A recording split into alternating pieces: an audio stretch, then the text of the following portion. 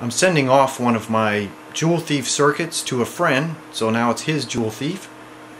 I wanted to make a quick video to show a few points about it. So this is the Joule Thief. It's all soldered together.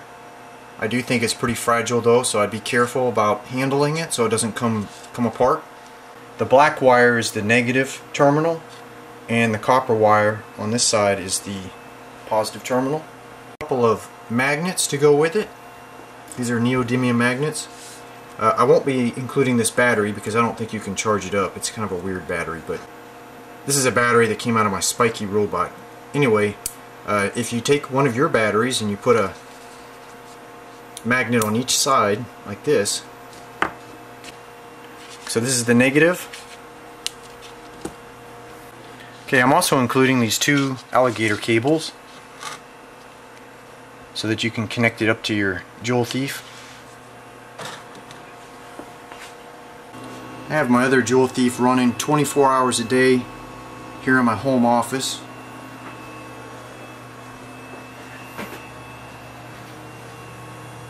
I pulled out this gold colored LED out of a broken drumstick that was used with an electronic drum that my son had.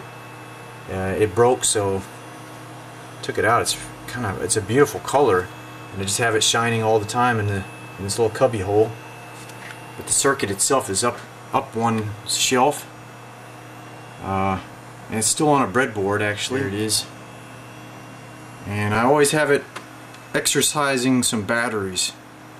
These are batteries that at one point it went down to 0 volts and they would not charge up, but I surged them and brought them back to life, and now I just cycle through a collection of batteries and constantly have this Joule Thief working, producing a gold light. There's the voltage of the battery right now, 1.25 volts. It's more spectacular at nighttime. When this room gets dark at night, it's nice to have that glow, especially since it's a golden color. And this Joule Thief that I'm sending off to my friend is a little bit more elegant because it's actually soldered together. It's not on a breadboard anymore. To the guy who is receiving this Joule Thief, you can think of some other way to connect this any way you want. I just encourage you not to get too distracted on worldly things. There's a lot going on in the world right now. I just woke up myself this year. I lived my whole life pretty much thinking there was not much else going on except what was going on here in this world. I encourage everybody watching this video to think, to ask a lot of questions, and be skeptical of what your rulers tell you. This world is not what it seems. Peace to everybody. They will say we have peace and safety. Then sudden destruction will come. They will not escape. Stay out of the darkness.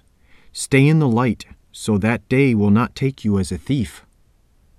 The rulers try to keep you asleep. You could be asleep now. You could be sleepwalking and have no understanding of what is really going on. Do you want true safety? Do not render evil for evil unto any man. Do not get drunk on worldly things. Stay sober. Seek the truth. If therefore thou shalt not watch, I will come on thee as a thief, and thou shalt not know what hour I will come upon thee. He that overcometh, the same shall be clothed in white raiment, and I will not blot out his name out of the book of life, but I will confess his name before my Father and before his angels.